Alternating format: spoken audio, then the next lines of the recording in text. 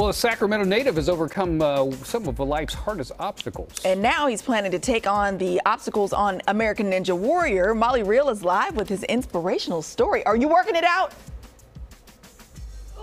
Yeah, you guys ready to be inspired? Yeah. It's not going to be by me. Not going to be by me. It's this guy right here. This is Jaime Lopez. Now, Jaime Lopez is training to be on American Ninja Warrior to compete on season 15. Actually, he was accepted into season 14. Unfortunately, he was riding his bike about 2 days after he got accepted, was hit by a car, had to pull out, but now I know. And you know what? That's not even the biggest obstacle you've been through in the past couple of years, Jaime. You really have worked hard to be where you are today. Tell us where you were about a year ago. So a little over a year ago, I was barely getting into recovery, beating an opiate addiction, homelessness, and really finding myself again. And so I came here to the YMCA, where I was a summer camp chef before, but I became a lifeguard now. And I really found my passion working with the kids and found myself. And you really used your training for American Ninja Warrior to get yourself back on the right track and to motivate yourself and give yourself another shot at life. Yes, because it was so easy for me to give up on myself. For 13 years, I was in an opiate addiction. And the battles in my mind, you know, like the lies I believed and the feelings I felt were a lot of lies that I put on myself because I wanted to please others instead of pleasing myself.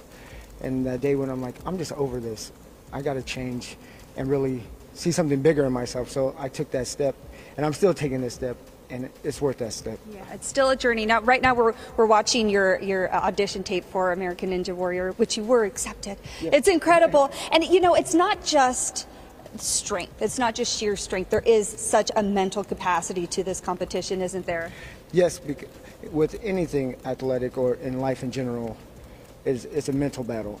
And so if we lose the battle in our mind first, we're gonna beat ourselves. And so once we really be like, I could do this, and really believe in ourselves, then the sky's the limit. Yeah. And it's kind of a cliche, but it really is true.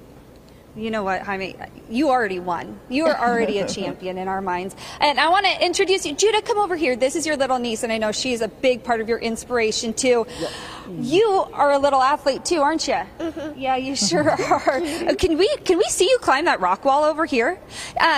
So, Jaime, you're going to send in another audition tape in December for season 15. How are you feeling about it? I'm feeling good. Got to build a little strength in more areas. Especially after getting hit by the car, I got to get my mobility back, some strength in my hips and my back, and then working on my hand grip like she is right here. Look at that It's a lot of hand grip. Yes, inspired by her uncle, of course. Okay, before we wrap, we have to say happy birthday. Today is Jaime's birthday. I know. Happy birthday. Another Happy year. Birthday. What a motivation you are. We're not done with him yet. You know, one of his big motivations in life is teaching kids that they can achieve anything. So we'll show you a little bit of what he does here at YMCA downtown Sacramento to help those kiddos dream big. Very cool. Boom. Boom. You got this, Ivy. That's so great. Thanks, Molly. All right, more from him coming up in a little bit.